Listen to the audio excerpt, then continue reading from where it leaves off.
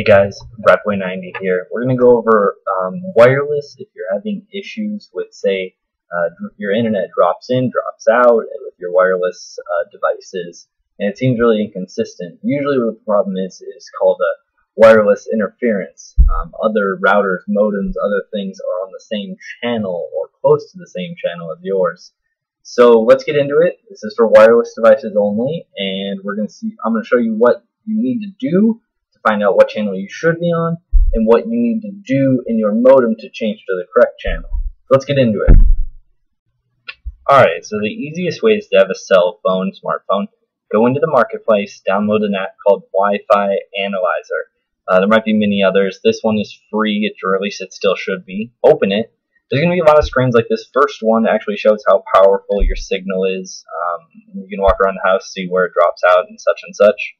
You want to go to this screen where it shows you what the channel's strength are between all wireless broadcasting things in the neighborhood. So Doyen on the far right is like 10 through 12 there.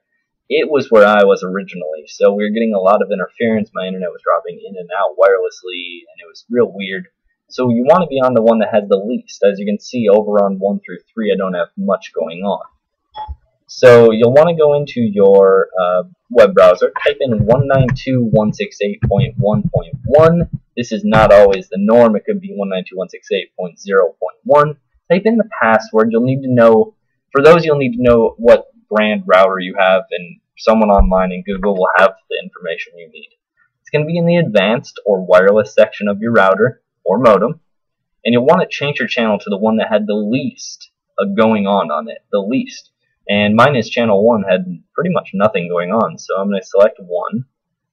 You would select whatever had the least in your neighborhood, and then you'll want to go to the bottom and click apply or save. This is all you need to do, and this should fix most of your problems. So if your problems still exist or it doesn't cure, obviously you're probably having a problem with either your router or your modem, or your RODEM, as I call the two that interconnect. Or a problem with your wireless card, which I'm not going to address, and most people aren't going to understand how to address those issues. So this is a simple thing you can do, though. This took me 5 minutes maximum to just change this, and all of my internet connectivity issues have fixed themselves. I have full download, I have 30 millisecond ping now, and my upload is where it should be as well. We were having a lot of issues. Download speeds being intermittent, not downloading much at all, completely losing. Ping was 1,000 and some at times because the interference was too strong. So I hope this helps a lot of you. If you have any questions that are really intricate, PM me. If you just want to have a question that people see, comment. But otherwise, comment, rate, subscribe. It helps me a ton. Watch more videos that I have. There's a couple others on here, 100 and some. But thanks for watching. Rapway90 out.